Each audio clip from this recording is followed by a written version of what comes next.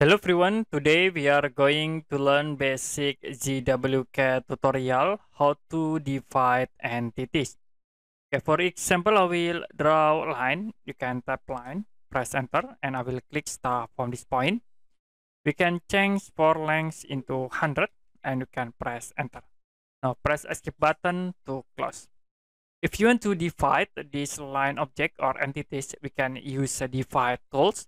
You can type divide, press enter, and select for the entities. I will select this line object.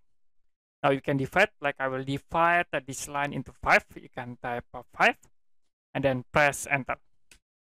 Now to show the divide icon, you can type PO. So we create with point tools. And then you can tap S to go into settings. Now I will set for the point styles into this icon and you can click OK. So you can see this line is divided by 5 entities. Okay, that's it for basic ZWCAD tutorial, how to divide entities. And if you have any question about this tutorial, you can comment below this video.